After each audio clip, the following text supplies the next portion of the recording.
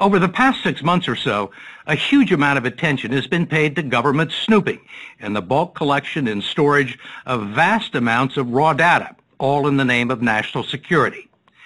What most of you don't know or are just beginning to realize is that a much greater and more immediate threat to your privacy is coming from thousands of companies you've never heard of in the name of commerce. They're called data brokers, and they're collecting, analyzing, and packaging some of our most sensitive personal information and selling it as a commodity to each other, to advertisers, even the government, often without our direct knowledge. Much of this is the kind of harmless consumer marketing that's been going on for decades. What's changed is the volume and nature of the data being mined from the Internet and our mobile devices, and the growth of a multi-billion-dollar industry that operates in the shadows with virtually no oversight. The story will continue in a moment.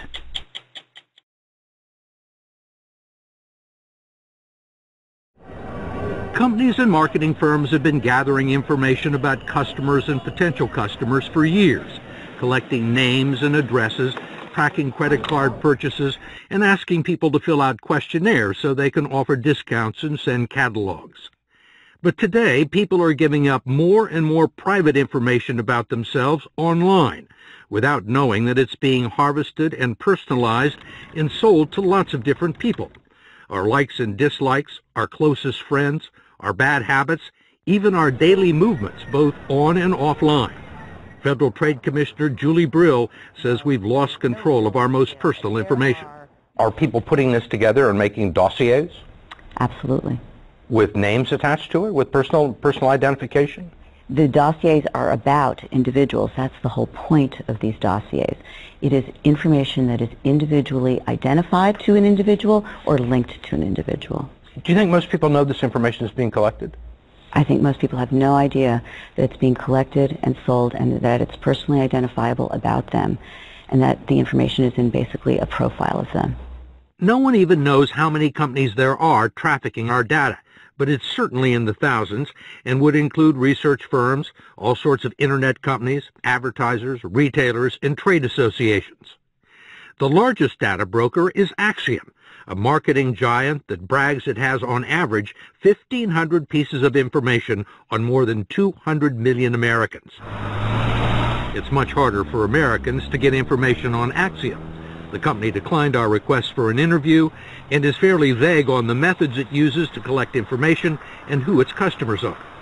It's not about what we know we're sharing. It's about what we don't know is being collected and sold about us. And Tim Sparapani says it's a lot. He's been following the data broker industry for years, first as a privacy lawyer for the American Civil Liberties Union, then as Facebook's first director of public policy. He's currently advising tech companies and app makers. Sparapani thinks people would be stunned to learn the kind of information that's being gathered about them and that could end up in their profiles. Religion, ethnicity, political affiliations, usernames, income, and family medical history. That's just for openers. What about medications? Certainly. You can buy from any number of data brokers by malady the list of individuals in America who are afflicted with a particular disease or condition. Alcoholism? Yes, absolutely. Depression? Certainly. Psychiatric problems? No question. History of genetic problems? Yes.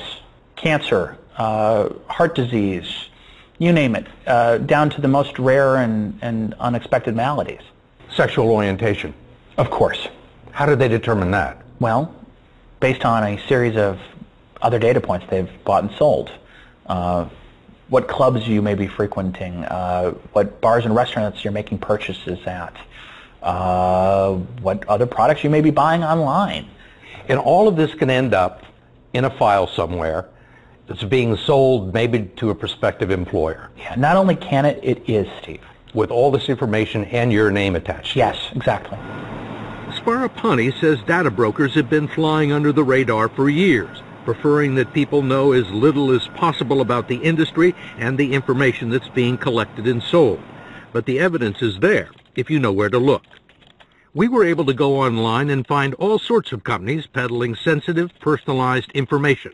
A Connecticut data broker called Statlistics advertises lists of gay and lesbian adults and Response Solutions, people suffering from bipolar disorder. Paramount Lists operates out of this building in Erie, Pennsylvania, and offers lists of people with alcohol, sexual, and gambling addictions and people desperate to get out of debt. A Chicago company, Exact Data, is brokering the names of people who have had a sexually transmitted disease, as well as lists of people who have purchased adult material and sex toys. No one has ever looked into these lists. In fact, most of this has been completely opaque until just recently. The depths of this industry, the really darkest corners, have yet to be exposed to any light whatsoever. Every piece of data about us now seems to be worth something to somebody, and lots more people are giving up information about people they do business with, from state departments of motor vehicles to pizza parlors. Most retailers are finding out that they have a secondary source of income, which is that the data about their customers is probably just about as valuable, maybe even more so, than the actual product or service that they're selling to the individual.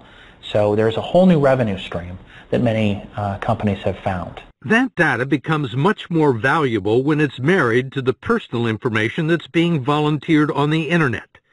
Take 5 Solutions, a data broker in Boca Raton, Florida, runs 17 websites like GoodParentingToday.com and T5HealthyLiving.com, where people can share stories about their families and health. What web visitors don't realize is that Take 5's real business is collecting and selling the information. There's all sorts of people coming on now. That's right. And there is also an invisible side to the Internet that most people have never seen. When you're online visiting websites, you may think you're alone, but you're not, as digital privacy expert Ashkan Sultani showed us using a software program called Disconnect, which was created by a former Google engineer. What's this stuff? So when you visit the New York Times homepage, there's a number of companies on the page that are essentially tracking your visits. When we clicked on NewYorkTimes.com, the software revealed the presence of more than a dozen third parties that the website had allowed in to observe our movements. These are all companies that either place ads or measure people's behaviors on that site. So as you're going through the web and doing your searching, you've got a whole crowd following you. That's right. There were ad networks and marketing and analytics companies measuring traffic and page views and cataloging our interests. And some of this information you think is going to go to data brokers? Definitely. Wow, look at that. We found the same thing going on at the 60 Minutes website. They are everywhere. So they're really inside your computer. They're inside your browser usually, or your mobile device, yes. They're called. And you haven't necessarily invited them in. You have not invited them in, and most computers or browsers allow them in by default. Do companies collect your web browsing history? Yes, absolutely. Yeah, this is the primary piece of data collected online. As you click through the web and view car sites or read about the news, companies, these third parties, will collect your click stream as you click from site to site to site to see what you may be reading, what you may be interested in, what types of things you might buy. And almost all of it is for sale, especially any personal information that you might volunteer. The more companies know about us, they say, the more efficient they can make the advertising. You're looking at one of the commercial pillars of the Internet. Sultani took us to an online dating site called OkCupid, which asks visitors for all sorts of personal information. Are you vegetarian or vegan? Do you drink? What's your relationship with marijuana? And what people don't realize, that here you're seeing all the third parties that are present on this site, right? So we're seeing... So all these people are getting the information? They're getting some of this information. The website doesn't require users to give their real name, but the IP address and the computer ID number are recorded, and it's not difficult for data brokers to match that information with other online identifiers. There are firms that specialize in doing it. So you can combine this data with other data that's available and figure out who someone is. That's right. By name, by email. That's right. The only way you would have known that is by going to the legal section of OkCupid's website, presuming you could find it. Then you'd have to scroll through 3 pages of terms and conditions before finding the privacy policy, which says you should appreciate that all information submitted on the website might potentially be publicly accessible. And if you were one of the billion people who have downloaded the popular game app Angry Birds to your smartphone, or you were one of the 50 million people who downloaded the Brightest Flashlight free app, you didn't realize that the companies that gave them to you for free were using the apps to track your every movement and passing it on to other companies. Your smartphones are basically little mini tracking devices, and it's collecting information about where you are traveling through the day as it's on in your pocket or in your purse. Federal Trade Commissioner Julie Brill says geolocation data on individuals has become a hot commodity. How sensitive is that information? It's the kind of information that really talks about who you are on a day-to-day basis, where you go, and who you might be visiting with, what shops you may frequent, what time you come home, what time you leave. And that's not all. The iPhone app for Path Social, which was designed to help young people share photos and memories with friends, was caught sneaking into users' digital address books and filching their contact information. This app was going into people's phones and collecting that information without their knowledge. Right.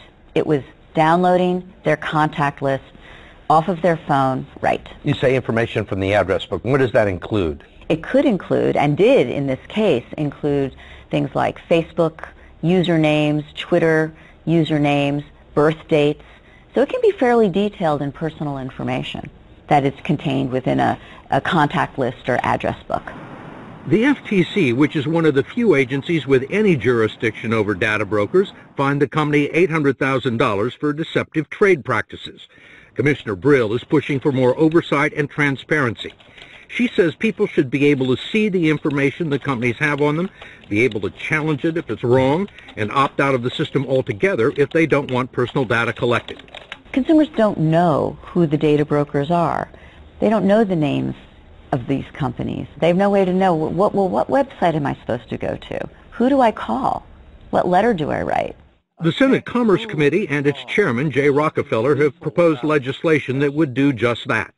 The committee has been investigating the industry for more than a year, and Senator Rockefeller says he's being stonewalled by three of its biggest players, Acxiom, Epsilon, and Experian. I'm putting these three companies on notice today that I am not satisfied with their responses, and I'm considering further steps. Senator Rockefeller called companies like Epsilon the dark underside of American life. Yeah, that's an interesting phrase, one that I would take offense at. Brian Kennedy is chairman and CEO of Epsilon, which claims to have the world's largest cooperative database, including more than 8 billion consumer transactions combined with an extensive network of online sources. He doesn't like the term data broker and says Epsilon is a marketing firm that uses data.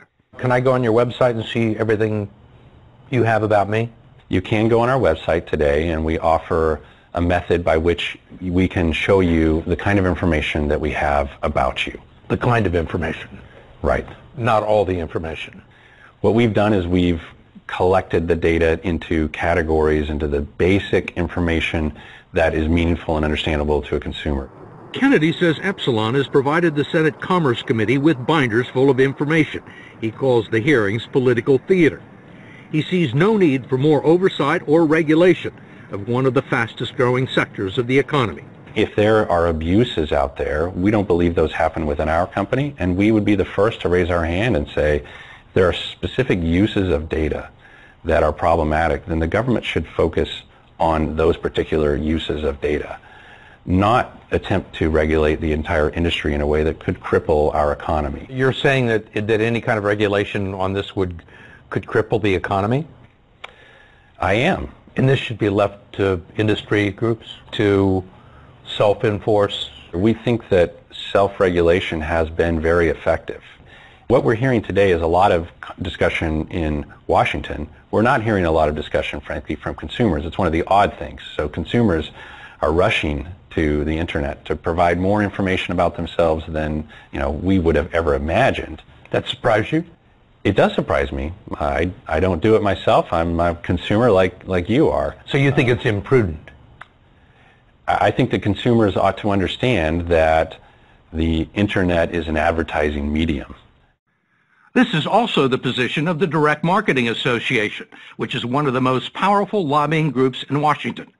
Its members include Google and Facebook, the two companies that probably know more about us than anyone else. They weren't mentioned in our story because they don't sell the information they gather about us. They keep it all to themselves.